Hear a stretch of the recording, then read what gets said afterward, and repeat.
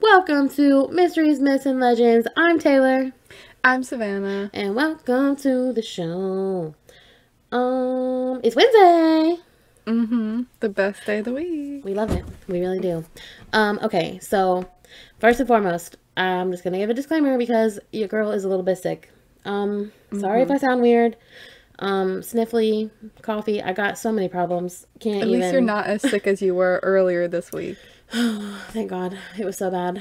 Oh, the sickness has overcame me. But we're on the up and up with that. So thank God. Also, okay, serious moment. Really sad news. We all know Assistant Kiki and Juju. We sadly had to put Kiki down this past weekend. She had cancer. And it's really sad. You know, she did her job far better than Juju could ever. Yes. But she's not suffering anymore. So we're dedicating this episode to her. Love you, Keeks, forever and always. Maybe we'll get to see her ghost. Oh, we love that.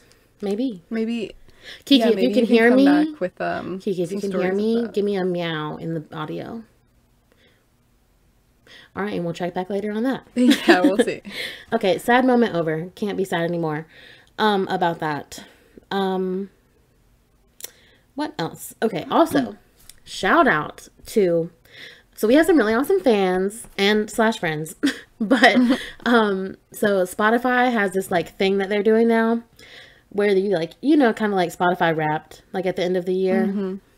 Well, I don't even know what this one's called. It's just, like, random. Yeah, this one's just, like, random in the middle of the year. They're just, like, going for it. It Right. said, like, isn't like only you or something? Yeah, something like know. For You. Oh, I think that's what it is, like the For You Spotify page. Yeah, something like that. And so some of our fans, specifically Allie and Fisher, shout out, got like that they're like our number one, like our podcast is their number one. So shout out to them and shout out to all the real fans supporting us since day one.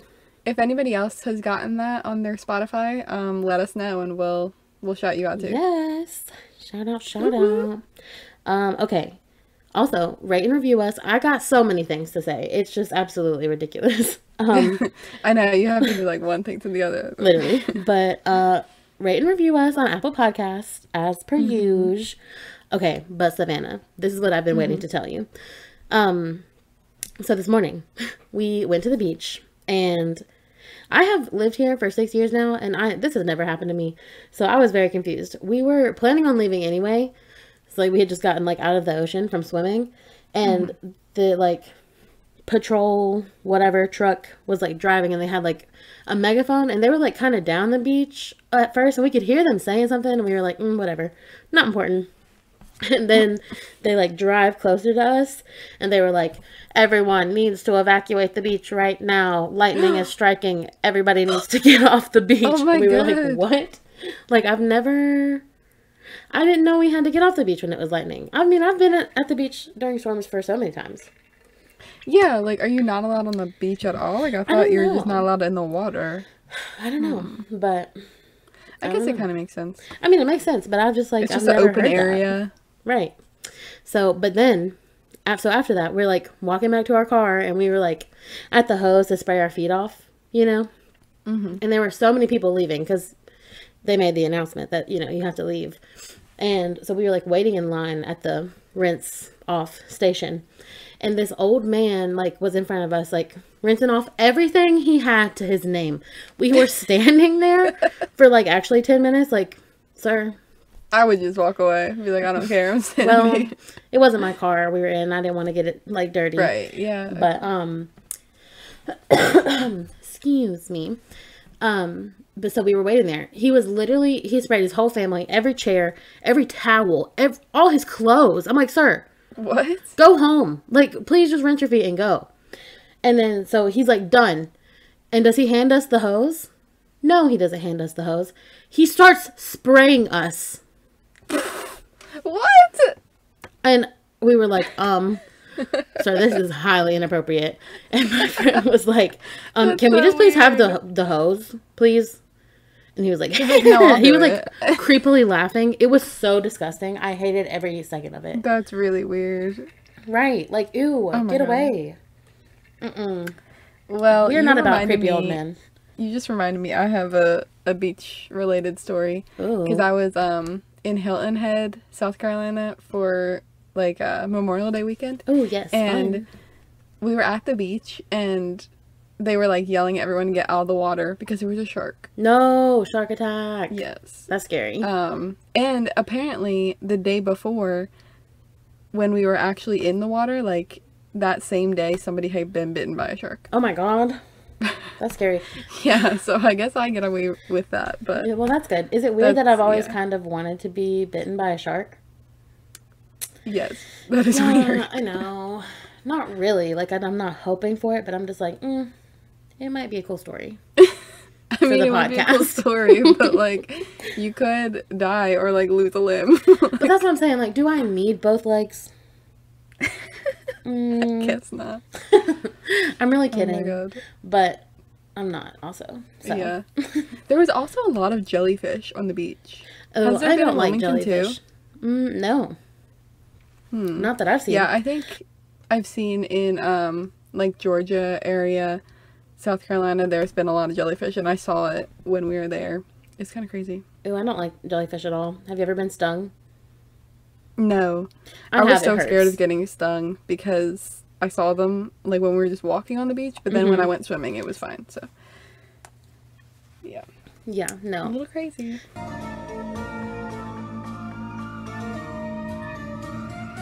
Sorry for that. I had a cough attack. I'm gonna really try to not have any more cough attacks, but I can't promise anything. Your girl is sick. Anyway, so Savannah, what you got for us this week? Okay, so have you heard of Bonaventure Cemetery? No, I don't think so. It's in Savannah, Georgia. Oh, Savannah. Shout out. Yeah. So it's a famous cemetery in, like, basically the city cemetery. Okay, so I do know that Savannah is the most haunted city in the United States of America. Yeah. I thought we said that Charleston was. No, well, actually, I learned since I went to Charleston that Savannah is Okay. the most haunted. So, Well, there we go. And now we have the haunted cemetery in the haunted city. So we're going to go into some of the history of it first. ooh, okay. It is located east of Savannah, like by the Wilmington River, which is like, I mean, What? I need to have a map to know where that is. But Right. for anybody Wait, the who- Wilmington River? Like the one that's here? Like it connects? I mean, I'm sure it does. I'm not sure. It might. I don't. Who knows geography? Not us. Yeah. I know. I tried to look that up, but I failed, I guess. So first it was a plantation. Bonaventure As Plantation. they all are. Yes, exactly. And it was bought in 1762 by a British loyalist. Back when the Revolutionary War was a thing. Oh, wow. And it was seized by authorities after the war and like auctioned off. So then it like switched hands again. But it actually did play like a big part in the Revolutionary War. Oh, really? Which is crazy. Yeah, like people went there like to like as a base, I guess, I think. And there could be like a bunch of unmarked graves because of that. Oh, God. I already know this So- place is super haunted. Yeah. Yeah, it's kind of crazy. So after that, it was like auctioned off, went to a new owner, and the mansion ended up getting like caught on fire What? twice. Oh, my God.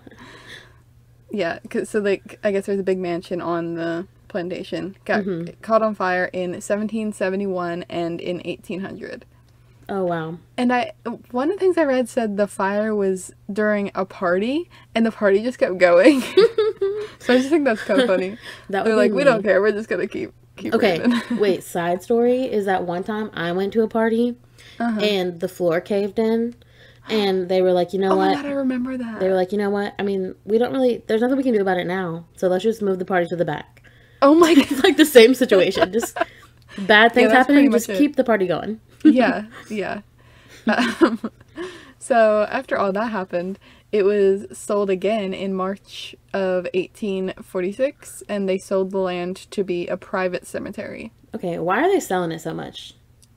Well, I mean, land gets bought and sold. I guess. I guess. I suppose. You know, it's been like a few years. Yeah, just a few. 100 years. Like, Yeah.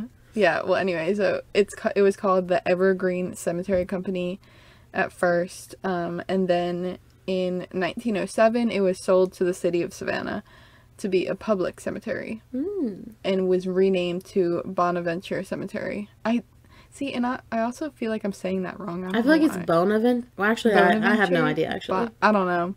If I'm saying it wrong, I'm sorry, but that's just how I'm Sorry saying to the ghosts at the cemetery.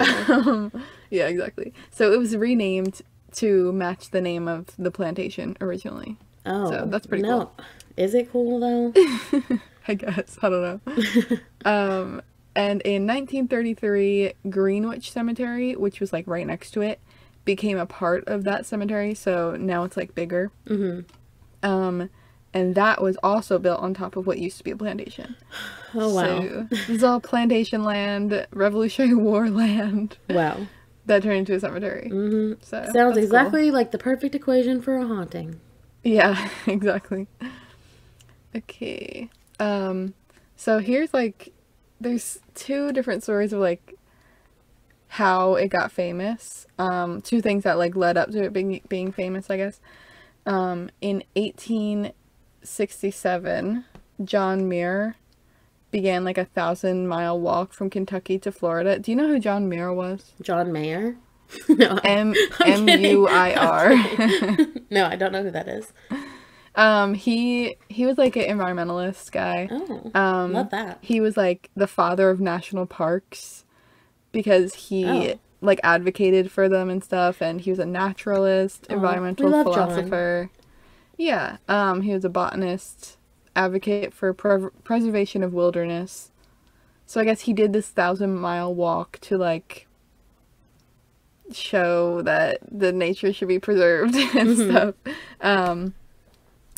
And he wrote a book during it too. So he was also an iconic figure in like the Sierra Club. Do you know the Sierra Club's like environmental group? I have no idea what that is, but it's just an environmental group that advocates for what all the stuff he advocated for. So cool. He's like one of the famous people in their history. Oh, nice. And he was a little racist, not gonna lie. Oh God. I mean, it doesn't surprise me. Yeah, in some of his like later years, I think he got better, but in his book, he wasn't. There was like a passage that I read from it. I was like, ooh, this is not good. Okay, actually, my support for him is lessening as we speak. Yeah. We love the environment, I don't know. He still advocated for all the wilderness. We love the environment. So it's like, I don't know. It's a mixed bag. But anyways, so he did this 1,000-mile walk from Kentucky to Florida. Can you imagine doing that? Like walking? That would not ever be me. Yeah, and he also had no route. Okay, then how the heck did he know where he was going? I don't know. I guess he just took a map. He followed the stars. Kind of. He said he would go by the wildest, leafiest, and least trodden way he could find. Wow. Okay. So, like, he was like, I just need to take the path into the wilderness and not take any of the ones that are, like, already paved for me. I mean, I get where he's coming from, but I would be so lost if that was me. Yeah, well, like, he did it, so I don't know how he did it. Wow. Yeah, so I forget. I should have wrote down what the name of his book was. I guess I didn't. But yeah, he wrote a book about it. And in October of his journey, he actually stayed in the Bonaventure Cemetery. Stayed in it? Yes, he stayed for 6 days and 6 nights. Just slept in it? Why? Yes. He slept on graves. Why? He said it was the safest and cheapest thing to do while he waited for money from home. I would love to know what he means by the word safe. Yeah, I don't think we have the same meaning for that word at all. Yeah, I mean, because I guess he didn't have any money. He was like waiting for money to get to him. Yeah, like, well, I get it's not that like part. There's any ATMs or Venmo. Yeah. So he's like, I'm just gonna sleep on the graves. Yeah. Okay. Yeah. But he also said like the cemetery was breathtakingly beautiful, and like wrote a whole chapter in his book about it, and it was called "Camping in the Tombs." That is so spooky. Ooh. Yeah. It sounds like so pretty though. What he wrote about it. I want to go. He describes that like the plants and creatures there, trees, vines, flowers, butterflies, and like he says happy insects. Oh, what's that mean? Yeah, I know. And this quote is so, I love this quote. He said, "The whole place seems like a center of life. The dead do not reign there alone." Oh, okay. Well, that's cute. Yeah, so it makes me want to go there. Like, Oh, I want to go. Juju, write it down. yeah, honestly. So yeah, it's not like when I pass cemeteries, they're just like open field with like all the graves and stuff. But this one seems great because it has trees and like shrubbery and like all these plants growing around it. Yeah. And it just makes it, like he said, like full of life. Yeah, we love that. And honestly, that's probably why it's more haunted, because the ghosts actually want to stay there. True. Okay, Like, that it's makes pretty. sense. Okay, so the other thing that sort of made this place big and like made people want to go visit it was like this book called Midnight in the Garden of Good and Evil. Ooh. By John Berendt. In 1993, a photo was taken in the cemetery for the book cover. Oh, wow. And the book was like about Savannah. So like it wasn't really about the cemetery, it's just about the city. But the picture on the cover really blew up. Oh, we love that. And the photo was taken of a sculpture that was in the cemetery, and it was called Bird Girl. That's you. Yeah, honestly. It was made by Sylvia Shaw Judson, and it's like a girl, she's like holding two bowls. Yeah. And I guess they're like bird baths. Is that why it's called Bird Girl? That makes I don't sense, know. yeah. Yeah. It's a cute little sculpture. This place sounds so cute. I know. To be a that's what I'm cemetery. saying. Like, it's haunted, sure, but like I'm gonna get into the haunted part, but like it seems so Seems pretty fun chill to to me. be. And also I read that people of Savannah, like they just walk around it like a park, I think. Oh. Because it's so pretty. Oh, wow. I really want to see this place. Yeah. Yeah, like I'll definitely find pictures and Pictures on our Instagram. Go check them out. Yes. Where did I leave off? Okay, so 4 of these sculptures were made, and like one of them was bought by a family in Savannah to be placed at like their grave sites. And they named that particular one Little Wendy. Oh, little Wendy.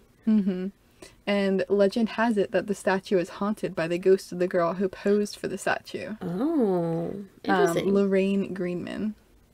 Which is like, they call her Little Wendy, but like her name's Lorraine. So. That is so messed up. Maybe she like went by Wendy. I mean, I don't know how that connects at all, but No, I think the family just named her that, and then afterwards people were like, "Oh, this girl haunts it." You know. Sad for Lorraine. I know. So, this is also kind of sad. They donated the statue to an art museum. What? Yeah, to avoid destruction from tourists. Well, I mean, I guess that kind of makes sense. Yeah. So, like, that statue's no longer in the cemetery. It's in the local art museum. Oh, okay, so it's still in Savannah. Yeah. Cool. Yeah, but it's kind of sad if it actually is haunted, because now she's, like, not in the cemetery. Yeah, or maybe she stayed. Yeah, maybe. Yeah, I don't know. Maybe she, like, had something else to connect to.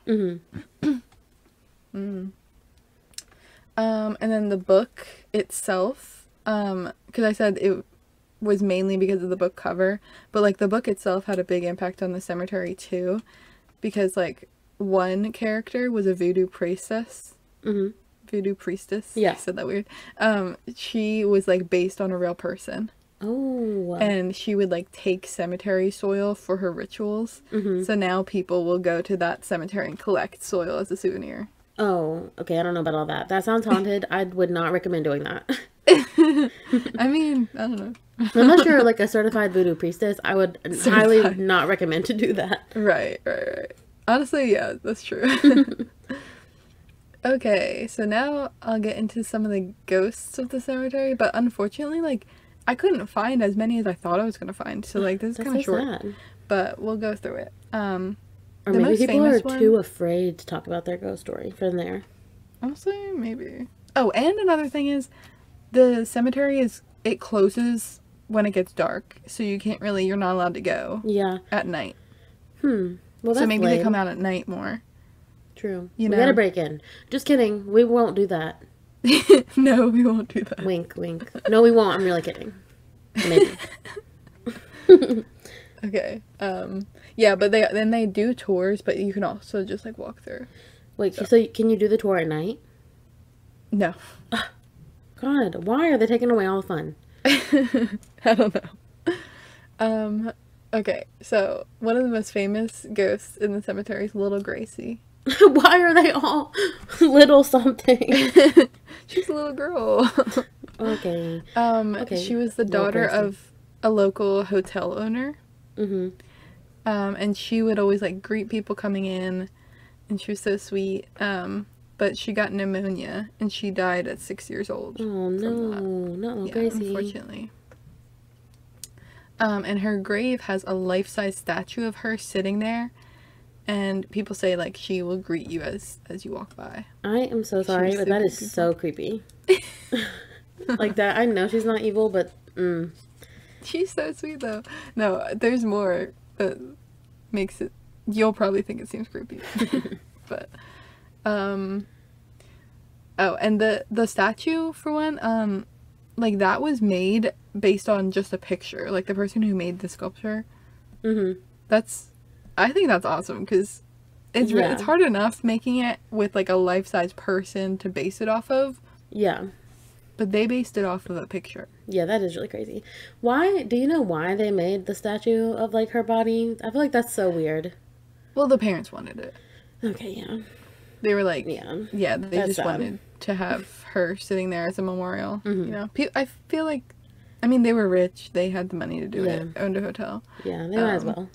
I guess that was sort of the thing to do if you had money, right? I don't know. I guess I've never seen a human statue of cemetery, but if I was rich, I would do it. She's really cute.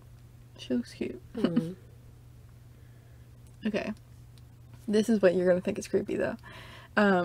People say that her cheeks are warm in the cold of winter when the moon is full. Mm-hmm. Oh, do you mean the statue? Yes. Oh, I was so confused. I was like, what do you mean? No, like the statue, like her cheeks will be warm when it's like the cold of winter and the full moon is out. Okay, here's why that scares me. More than a ghost. Have you seen Percy Jackson?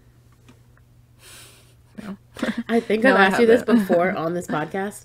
First of all, that is a crime. That is a sin. That is a tragedy. Well, I might have seen it, but I don't really remember it, is what the thing is. Okay, well, regardless, let me give you a quick backstory, is that Medusa is in this movie, and she turns people to stone, and your story is making me think that what if her body is not a statue? What if she is turned to stone, and that's why her cheeks get warm? Oh. Either way, that's really creepy, and I don't like that at all. Ooh. I mean, that's a good theory, I guess. I know. And the fact that it's such a lifelike statue. Exactly, and he made it based off a picture. Seems a little suspect. Or did he just make her into stone? Exactly.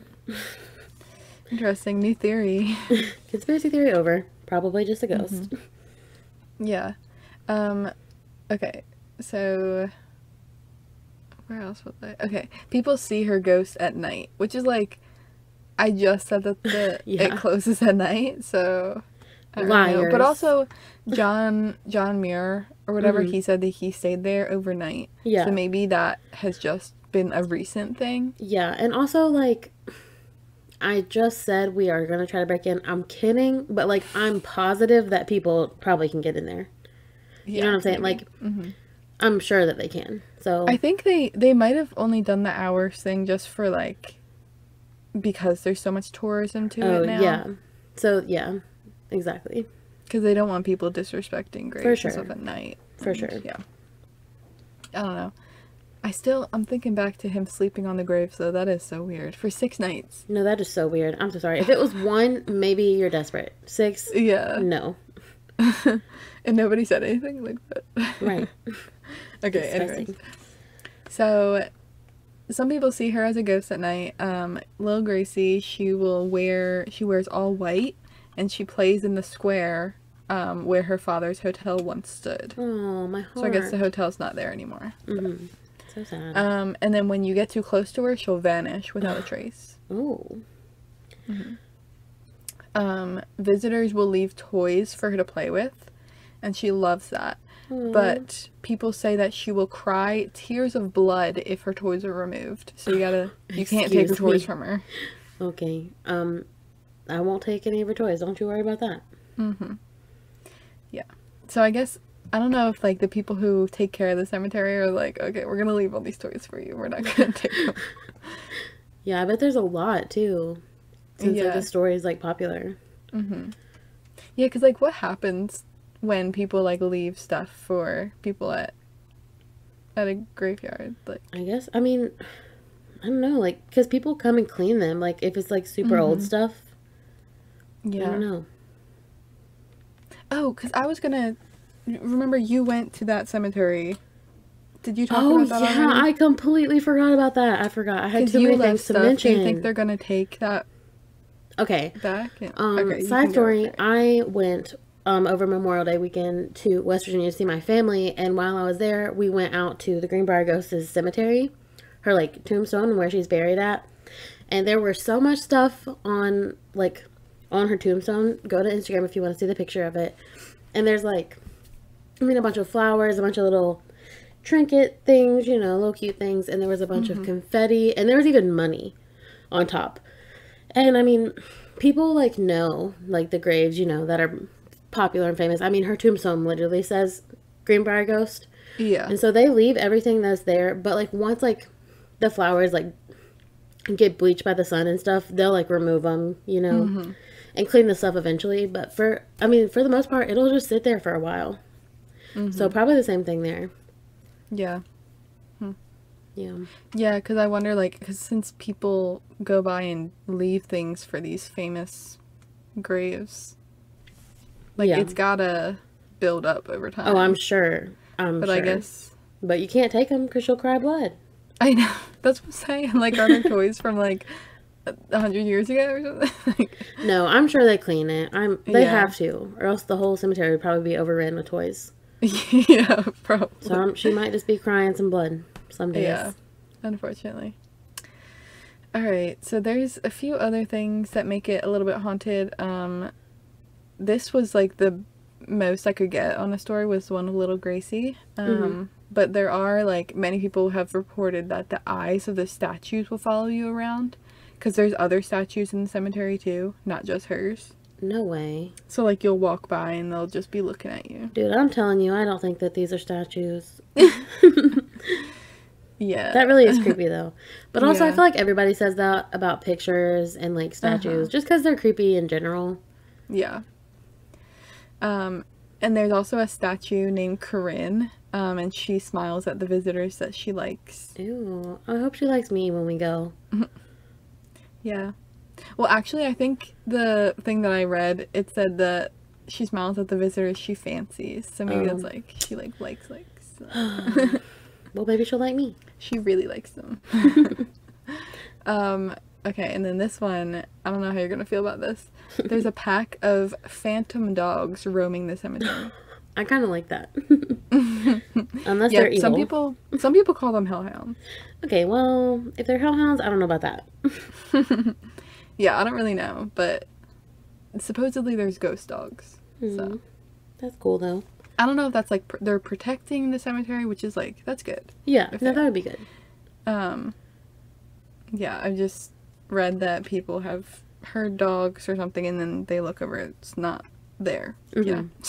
So, that's pretty much all of the hauntedness of it. There's a fun fact, though. Ooh. People get married at the cemetery. Like, you can get married at it. Well, you did say it was pretty. Yeah. I have to see a picture of it to really judge, but I don't know about the vibes of the marriages there. Like, I would want to be married somewhere where there's just not any sort of history, which is, like, honestly impossible, I guess. Yeah. But that also is really cool. I know, getting married like, there. it would be, like, a good Halloween vibe. Yeah. You're trying for that. Mm-hmm. And it's, I mean, from the pictures, it's basically, like, a park, Yeah. but with graves. So, I mean, I kind of like it, honestly. I'm down with the spooky vibe. yeah. And one other fun fact. There are no plots left. The cemetery is full? currently sold out. No vacancy. Hashtag. Yeah, Find so somewhere either else. I don't think it's full yet, but like people have bought all the plots. Yeah. But eventually it will be full because it's already sold out. Yes. Wow, that's so crazy. Yeah, so that is the Bonaventure Cemetery. Love that. I really want to go there. But I know, I really want to go there at night. Yeah. And is it really bad that I really want to steal one of the toys just so I can see if she cries blood? I don't want to make her cry though, but I know. But I just want to see if it's true. Don't let a little crazy cry. Okay, but I really actually am scared for anybody who's seen Percy Jackson. I'm really afraid that she's trapped in the statue. Like, I really hope that's not the case. I mean, I don't think that it is. Just saying it could possibly be. I'm gonna have to go and watch Percy Jackson. Dude, I think I have seen it, but I just really don't remember. I just don't understand. That whole book series was my favorite thing in the whole world. When, like, in like middle school. So I'm hurt that you haven't read them and you don't even remember the movie if you have seen it. In middle school, I was obsessed with Twilight and The Hunger Games. Well, I was obsessed with those things too. Well, I guess I missed out on the Percy Jackson. I guess it's a freaking Pennsylvania thing.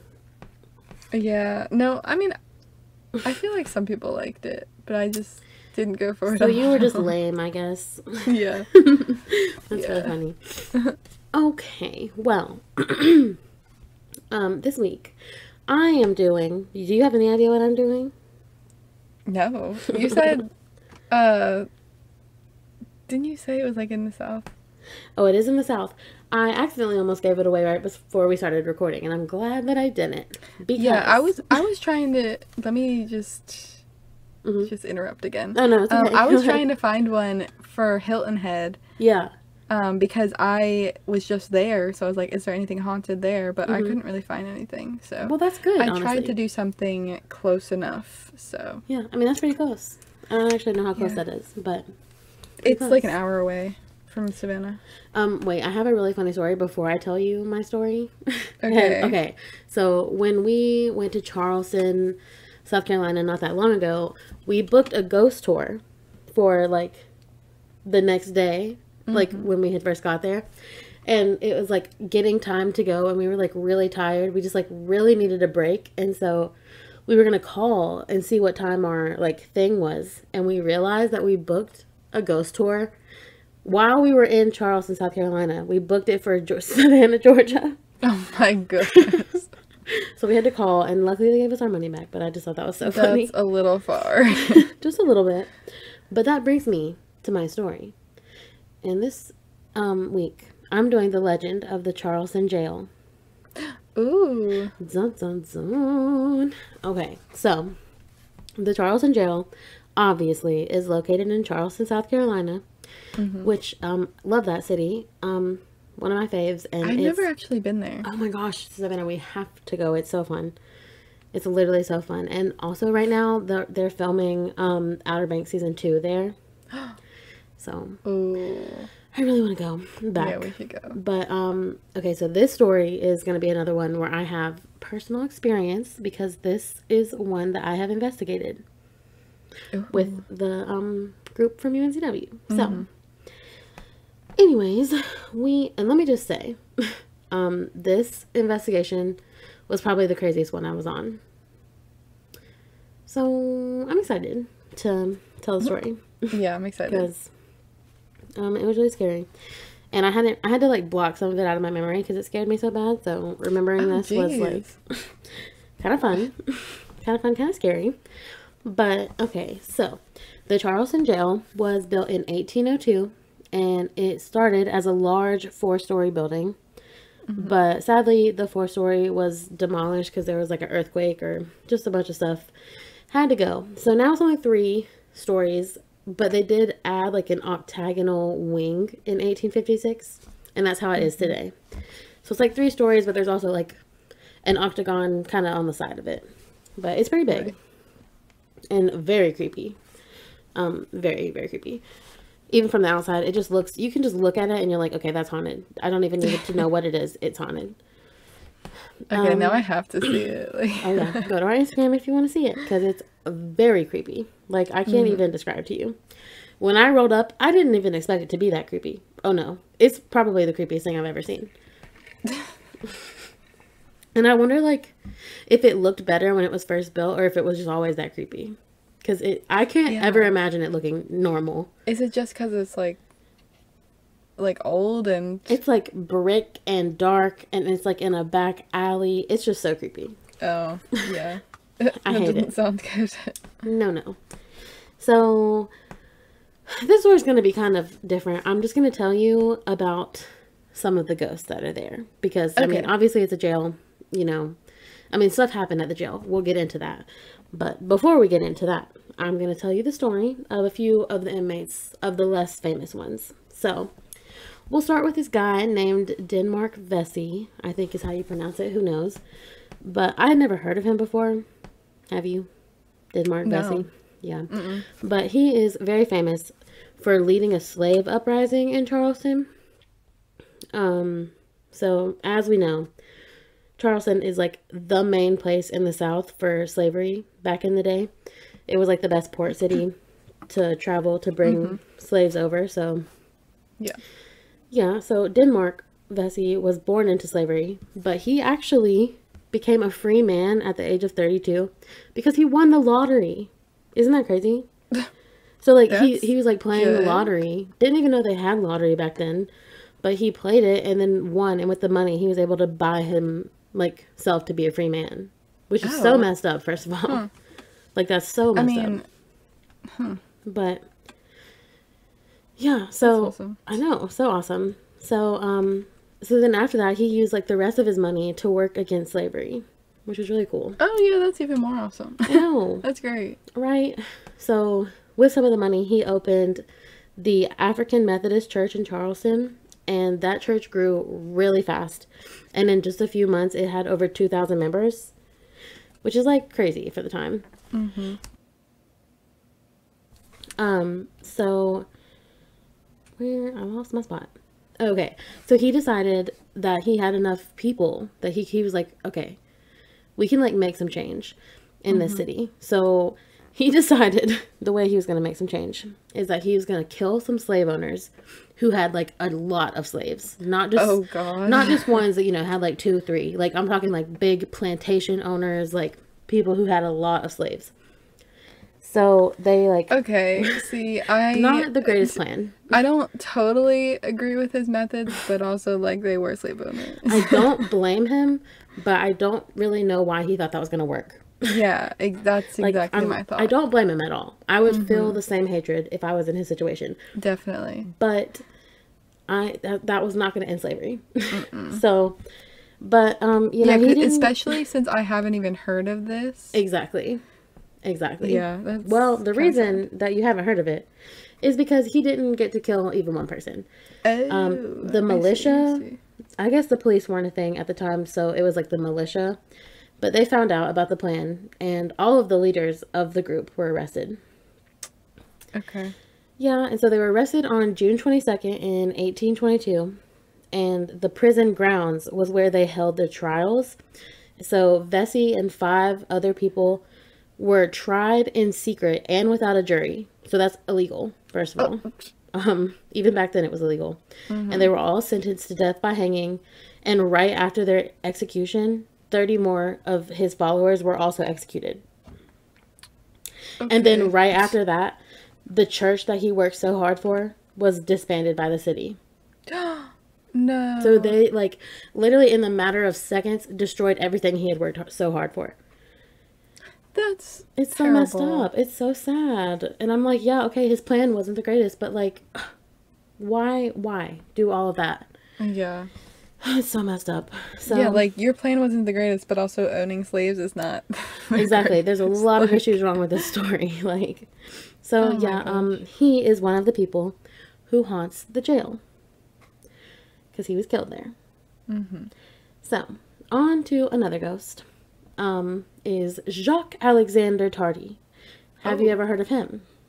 No, I have not. This man is considered to be the evilest pirate of all time.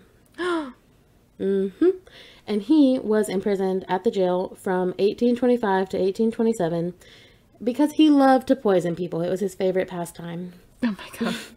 Right. Not for pirating, for poisoning. Yeah, no, not for pirating. Nope. So yeah, man, he sadly committed suicide at the jail, and apparently his ghost torments people at the jail since then. Okay. So he can't just like rest in peace or rest and be a chill ghost. No, he's still tormenting people. So that's good. That's really good. Yeah. But the most notable, the most famous people who were imprisoned at Charleston Jail were John and Lavinia Fisher. Have you ever heard of them? No, I have not. I just had to ask because I hadn't heard of the first two, but I did know Lavinia Fisher because she is the first female serial killer in the United States. At least that's caught. Oh. That was caught, you know. Could have been more before. But yeah, so her and her husband were just a little Bonnie and Clyde, pretty much. They loved to kill people and rob them. Oh my god. So they owned an inn, and eventually guests were disappearing, and people were like, where are they going? And obviously, after a long time of people disappearing there, they were like, it's got to be John and Lavinia. So it's undetermined how many people they killed, because that's how many they killed. Was so many. But it's crazy how they would kill them. So the inn was located at like this perfect spot where travelers could stop and stay the night. Which is just also never a good sign. Don't ever stop at someone that seems too convenient, especially somewhere creepy. I just feel like their place would be so creepy. Yeah, that's probably true. Right. So they had like this like plan, because she was literally the first serial killer. People were not scared of women back in these days. Yeah. So like people had no worries when they saw her. They were like, whatever. So she would lure people in. She was apparently really gorgeous, and most of their victims were men. So she would lure in the men, bring them into a room, and serve them tea made with oleander leaves, which are poisonous. I've talked about it before. And she would only give them enough to make them fall asleep, so John could come in and rob them of everything that they had before they killed them. Oh my god. No, but honestly, you said that people didn't used to trust women, and I feel like or no, I'm the other way. They trust them too much. Yeah. And I feel like it's still like that. Like, definitely. It would still be that easy to do this. Definitely. Because people use like women in sex trafficking situations because you can still trust women more than men. Yeah. Which is so messed up if you're a woman. If you're a man too. But like, that's just so messed up. Don't do those things. Okay, but there's two ways that they killed their victims, and I sound excited because it's just so crazy that this was like so long ago, and that they concocted these plans. So the first way, I'm not ready. When they first started killing, obviously they weren't professionals yet, so they would just stab them. So that's the first way. But the second way, they had a trap door underneath. So they had like basically a kill room, in the inn. It was one room, and they had a trap door underneath the bed that they could drop bodies into the cellar. Oh my god, what? So regardless if they got stabbed or had the trap door, they all the bodies were in the cellar of this inn. Oh my god. So yeah. So one night this guy named John Peebles came in. He was staying there. Also, the hotel or the inn, it's called the 6 Mile House. So if you look up like the murders of the 6 Mile House, you can read more about it. But Lavinia actually turned him away because the hotel was full. But she was like, yeah, you can come in and take a rest, because there's always one room that's open at the inn. Wait, so do they just drop them down there? Yeah. And just leave them? And I think it was like a pretty far fall. Well, oh my god, with all those bodies. Yeah, disgusting. Literally awful. Disgusting. So, Okay, yeah. So John Peebles, he came in. She was like, you know what? It's we don't have any room, but just you can chill here for a little bit. She made him her oleander tea, her special, but John didn't like tea, so he like very sneakily poured it into a plant. Not because he didn't want to look rude. He wasn't like I don't like tea, but they were talking and talking, and she's like, why is this man not falling asleep? Like, why isn't this poison working? Mm-hmm. So she was like, you know what? Looks like a room has opened up. So, I don't know how, but it has. Magically opened up. So Peebles was like very sus about the situation, but he was like, oh, you know what? It's okay. Fine. So, but he was like extremely suspicious. I don't know why. I guess he had just a gut feeling that like something was up. So he had his guard up, and he had actually decided to sleep in the wooden chair, like near the bedroom door, to be more alert if anything happened. Like, this man literally thought something was going to happen. Yeah. So a loud sound woke him up in the middle of the night, and I cannot even imagine this. He was so scared to look and see what it was, because he just had felt something all night that something was going to happen. He hears a noise and he's like, oh my god, here it is. Do you know what he found, bro? What? He looked up and realized that the bed was descending into the floor through the trap door. Oh my god. Yes. Like, well, good thing he didn't sleep on the bed. He was like, thank God I didn't sleep on the bed. So he ended up jumping out of the window and got on his horse and ran to the police. And that's how they were caught. Oh my god. On February 18th in 1819, the police came because of John and searched the inn and found all of the evidence of all of these missing men and all of their bodies in the cellar. So they were brought straight to Charleston Jail and sentenced to death by hanging. Is that not so insane? Dude, that is so scary. Like, can you imagine if these people were alive today, how evil they would be with all the other things that they could use? This is early 1800s, and they already had a contraption of a deathbed trap door. Horrifying. And you know what also is crazy? When these people were, like, sentenced to death, like, didn't they die, like, immediately? Not immediately, but way faster than today. Yeah. But no, not immediately, because so they tried to appeal their cases, but the reason that it didn't work is because they escaped from prison. Oh my. So honestly, if they didn't try to escape, their case might have been appealed. So thank God it didn't thank God they did try to escape, and they're dumb. Yeah. So they decided to make a rope from prison sheets to try to like climb out the window, because jails weren't secure back then. Yeah. And so John got away, but the rope wasn't sturdy at all, and Lavinia was stuck there. Oh my god. Which is just so funny to me. And what's even more, so we already know they're dumb. They're stupid for so many reasons, but they're so stupid because John was like, I cannot leave my love Lavinia in there alone. So he went back to the prison and turned himself in. Even though he knew. He literally knew he was going to get killed. How dumb. Literally so dumb. So the guards were like, okay, guys, we got to keep real heavy watch on these guys. They're flight risks. Yeah, literally. So they were arrested February 18th, 1819. And on February 18th, 1820, exactly a year later, they were hanged at the gallows of the Charleston Jail on the property. Wow.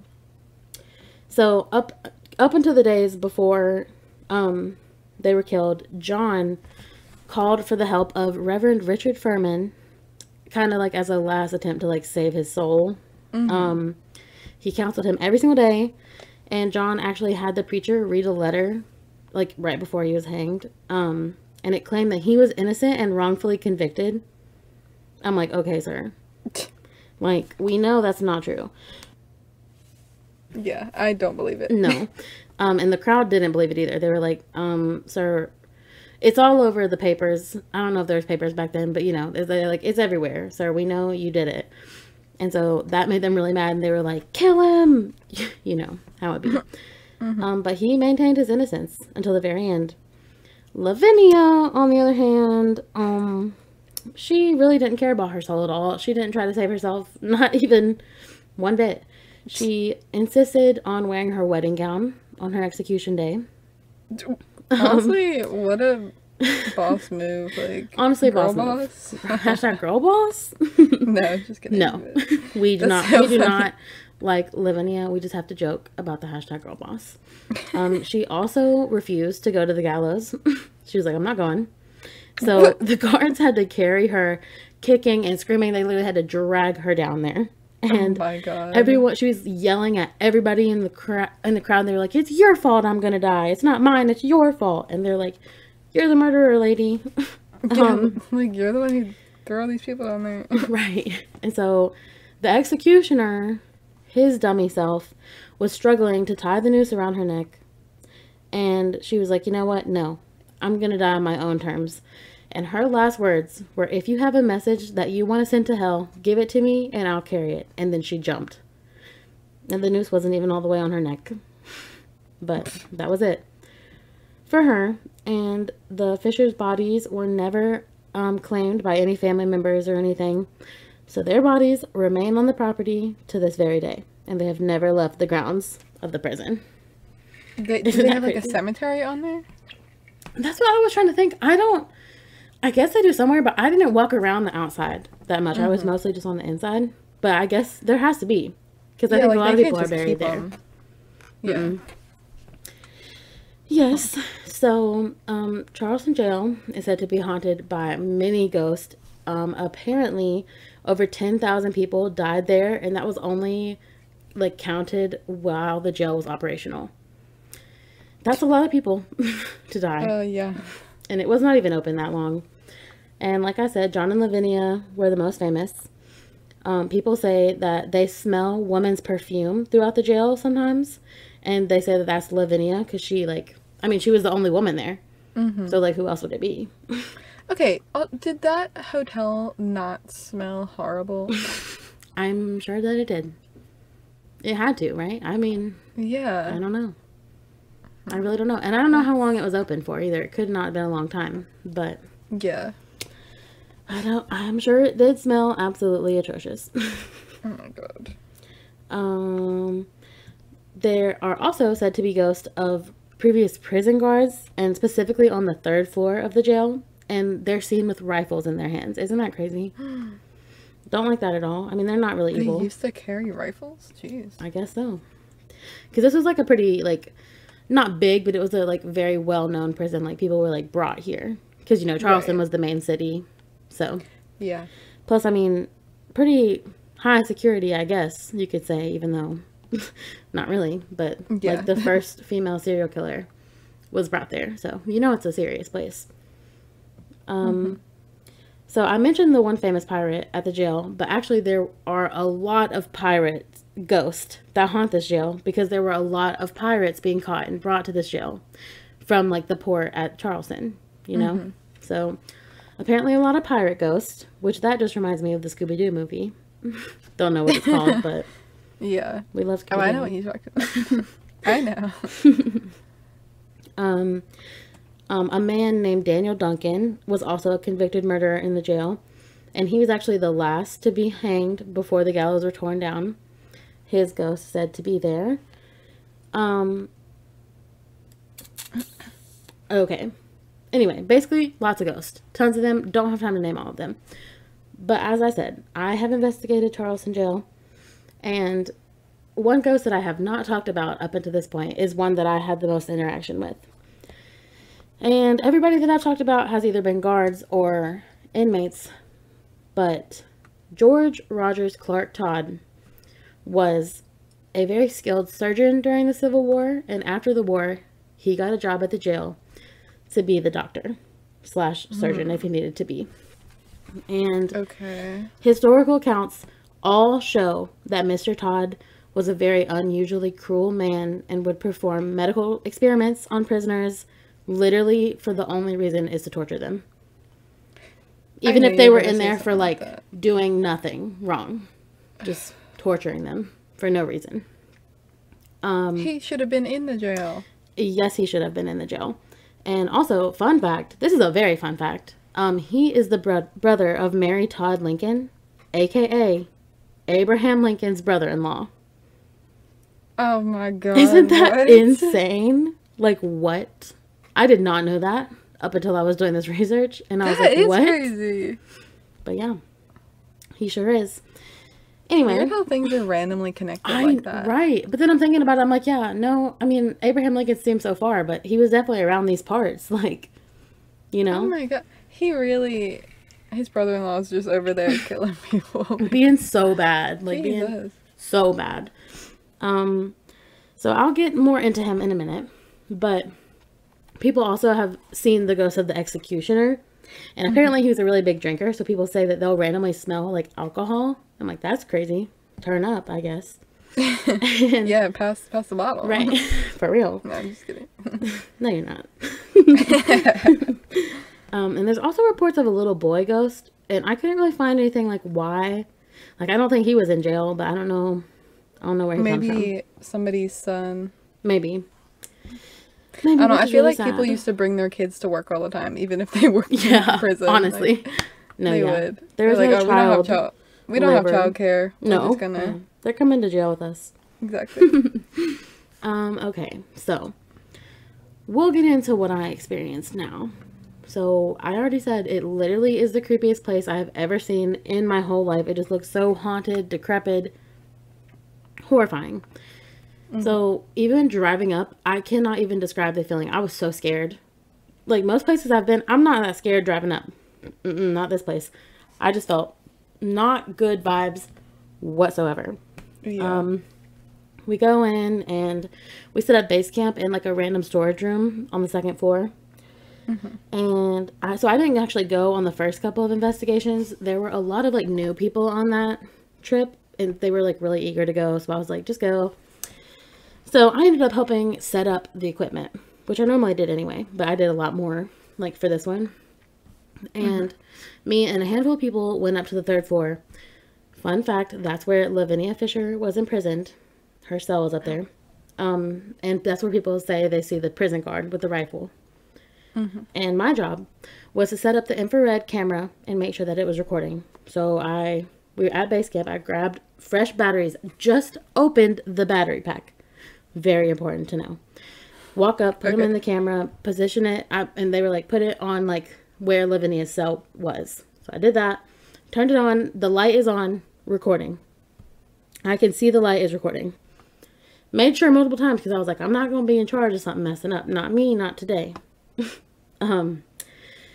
But at the end of the night, sadly, when I went to get it and turn it off, it was completely dead. Looked at the footage, didn't record a single thing. Not a single thing. What? And I'm like, listen, I promise you, fresh batteries. It was recording. And I'm like, it didn't even record me turning it on is the thing. And I saw it record. I saw the light on. Yeah. It should have at minimal recorded me, like hitting the button on. It didn't. Right. Nothing. Absolutely nothing. That's insane.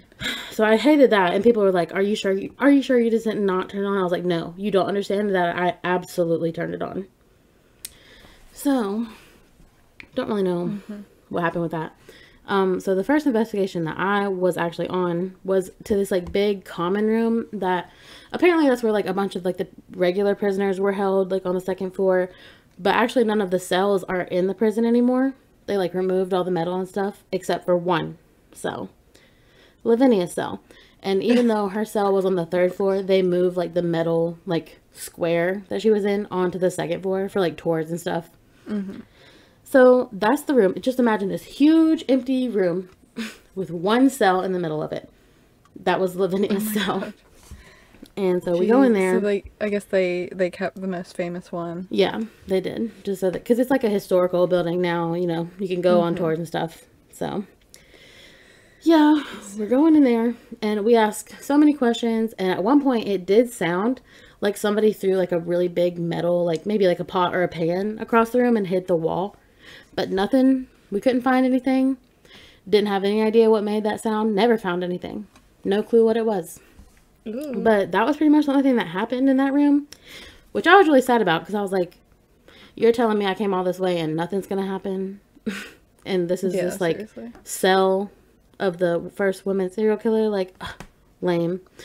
And so there's a Ghost Adventures episode on this. and Zach Baggins actually goes inside the cell and like stands in there, and they like record this like audio clip of her like saying something or whatever. And we were allowed to go in the cell, but none of us were brave enough to do it. I was like, I'm not. Look, I'm brave, but I'm not trying to get any of that bad juju. I mean, I feel like I would have went in. I was also scared that, like, if I went in there and they closed the gate, I was going to get stuck in there. And also, there's no electricity in this building other than, like, 2 rooms. So we investigated at night, and, I mean, pretty much we do investigations in the dark anyway, just for the scare factor. But we didn't have a choice regardless. And I did not want to be locked in a dark, huge room in the first female serial killer's cell. So I chose to not do that. And everybody else, I guess, was thinking the same thing as me. I was like, I mean, I would love to watch somebody else do it. But yeah. Nope. Yeah. I mean, I guess I get that. Yeah. But I mean, if it was daytime, sure, sign me up. But I was like, nah, I'm not sure about that. But okay, I just want to say I'm sorry if you can hear my dog barking in the background. Shout out to them. They just want to join, you know? Yeah. They're just saying hi. Sorry. Yeah. Oh, okay. So I got some tea for you too. The lady that like worked at the jail, because people always come like from the place, you know, to show us around and stuff. She told us some pretty juicy insider information on what happened when the Ghost Adventure people were there investigating. But I don't really want to get sued. But if you do want to know, honestly, just DM me on Instagram. I'll tell you what she said, because it is crazy. Oh my gosh. What? You say you don't want to get sued? It's that bad? It's not really horrible, but like, it's really crazy. So. Yeah. Anyway, don't sue me, Zach. You have to tell me that later. Oh, I'll tell you. Okay, anyway, back to the serious.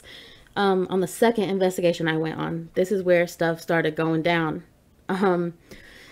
So we actually got access to the morgue, which apparently a lot of people don't get access to go. I don't really know why we did. I guess she just trusted us after, because we didn't get, like, wasn't like up front, like, oh, you can go in the morgue.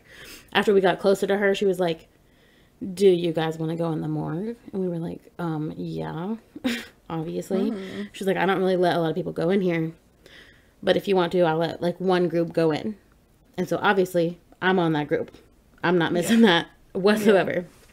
So we go in, and this room is really scary because regardless if you believe in ghosts or not, there are at one point in time so many dead bodies in there. So the energy in that room was very dark. And so we get in there, it's like me and like 5 other people. They close the door on us, and because it's a morgue, it's pretty much like vacuum sealed, you know, even for then, because like you don't want to smell those bodies. And it was like, I'm sure it was like refrigerated in some type of way even back then. So we're asking the normal questions, and then all of a sudden this huge gust of wind goes through the room.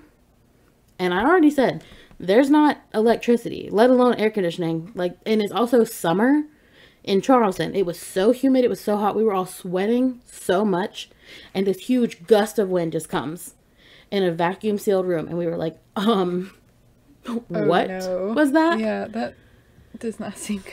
No, and there was no explanation for it. It was a thing, and we were like, okay, that's weird. And then one person in the group right after that was like, guys, I think I'm gonna throw up. Like, I need to get out of here right now. Like, right now. And like, it wasn't from the wind. Just all of a sudden they felt super sick. So we got out of there. Didn't even question it. We were like, that's fine. We'll leave. So they like went with somebody outside and like got some air and stuff, and they were eventually okay and came back. But the rest of us decided to continue and go to the medical/surgery room, which, as I said earlier, is where Dr. Todd, the evil doctor surgeon, worked. Tortured people. Yeah. So we did like a little investigation in like the operating room, but mostly we went into his office. Okay.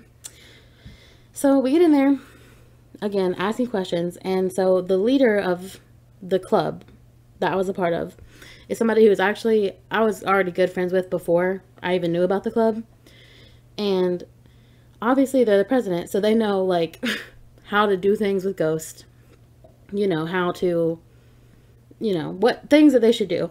And it's very important to say that number one rule for the club that I was in is do not, under any circumstance, ever provoke the spirit.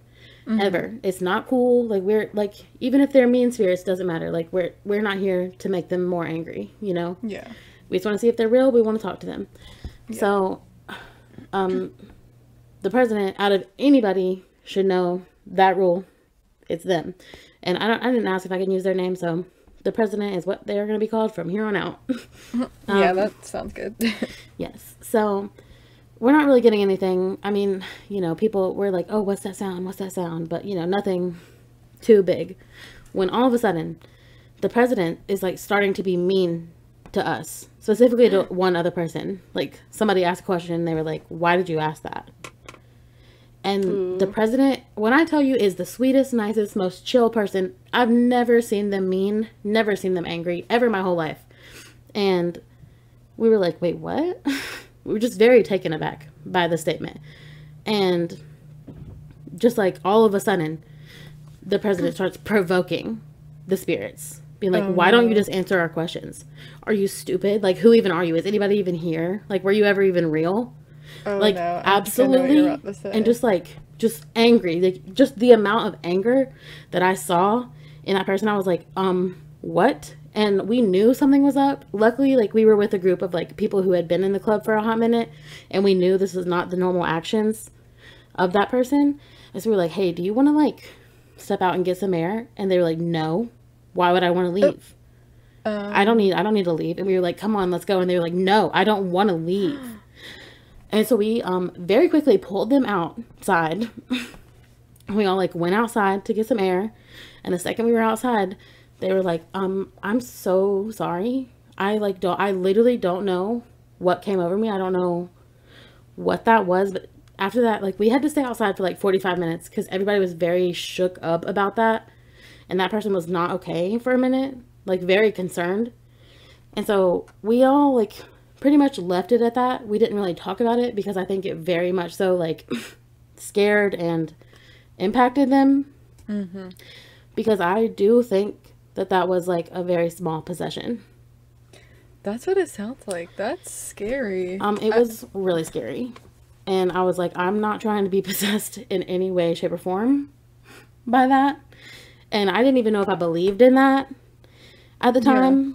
And then I witnessed that, and I was like, okay, well, that's that on that, and I'm out. So after that, like, we didn't go on any more investigations because I was done. I did not want to see anymore. I was very scared, and most people were. But there were a couple more investigations, and on one, they were actually in the 3rd floor, and I mean, I wasn't on it, but they came back with 3 scratch marks on their back. Some guy in the group. So that was scary. And then after that, we're like, okay, we got to go. We got to get out of here. Because nothing good is happening. Everybody was getting sick, getting headaches, getting hurt, getting possessed. We were like, no, we got to go. Because, like, And nothing actually happened to me personally there, thank God. But I wasn't willing to, like, sit around and see what was going to happen to me.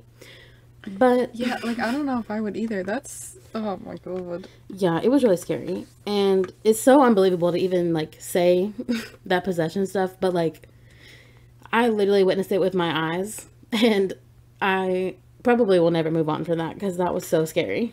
Yeah, like, I don't really know if I believe in it totally, but I believe you. Like, yeah, and, like, I was just so glad I was with the people that I was with. And, like, we were all friends even outside of the thing to know that was, I mean, like, the president would literally never say those things. And I can't even remember I was so shocked and I was scared. I was, like, literally scared. I was like, what are they going to do? Like, are they about to, like, fight? Like, I literally thought that they were going to fight us for asking them. Yeah. Like, it was horrifying. But to end on not such a scary note, bring it back up a little bit, something really funny happened right as we were about to leave. Okay. So there's one bathroom in the entire place. There's no plumbing. So this bathroom was just added very recently for, like, tours and stuff. Yeah. And it was in, like, the ground floor. So there's no AC, no nothing in this place. Literally no lights even. And it was in the middle of summer. It was so hot, so humid. We were disgusting. We had been there all night long. And so I just went to pee before we were leaving. And I was disgusting, so I sprayed some perfume on myself. And I'm washing my hands. And all of a sudden I hear everybody freaking out outside. And they're like, oh my God, it's Lavinia's perfume. Does anybody smell the perfume? It's her. And I was so embarrassed. I was so embarrassed because I had to go out and be like, I'm so sorry. Guys, that was me. I didn't want to smell bad. And I sprayed the perfume. So, yeah, I was really embarrassed, funny. but it's really funny now. But what if you just went along with it? You're like, oh my God, I smell it too. I think about it all the time, and I'm like, dang, I should have done that. But you'd be like, can't be a lie. People come to you like, you smell like it. Be like, oh my God, I think she touched you. She's possessing you. Right. But yeah, that is the legend of the Charleston Jail. Oh my God, that's crazy. I never really heard about that. I know. So I don't really talk about it. It's really scary. Yeah. It was definitely the scariest investigation that I went on. And it really made me believe some things that I didn't know that I was going to believe in. So, yeah. Two very creepy places. I love Charleston. Will go back to Charleston. Will probably not go back to the jail. At least not at night. I would maybe go in the day if you wanted to go, but it's very scary. Yeah, I need to go to Charleston, but I don't know if I want to go to the jail. Yeah, well, I'm perfectly fine if we don't want to go to the There's jail. a lot of other spooky places to go. Oh, yes. Everywhere in Charleston is haunted, so. So. We love that. We do. But I guess that's about all we have this week. Yep. Rate and review us on Apple Podcasts. Check out the Instagram for the pics. Please comment about how creepy you think this jail looks, because it's disgusting. And then on the other hand, comment how beautiful you think this garden looks, even though it's a creepy haunted cemetery with possible stoned people. Yeah. Not really. Exactly. That's completely my conspiracy theory. But I kind of believe it. Oh my God. Medusa theory. That's so funny. I didn't even think about that. It's just straight from Percy Jackson, which is exactly why you didn't think about it. So funny. Oh, and didn't you say DM you if you want to know something about this story? Oh yeah. Theoretically, if you wanted to know what I know about ghost adventures, theoretically, wink wink, DM us on Instagram and I'll tell you what they said. So okay. Yeah, well, I guess that's all we got for you. We'll see you next week. Cue the music.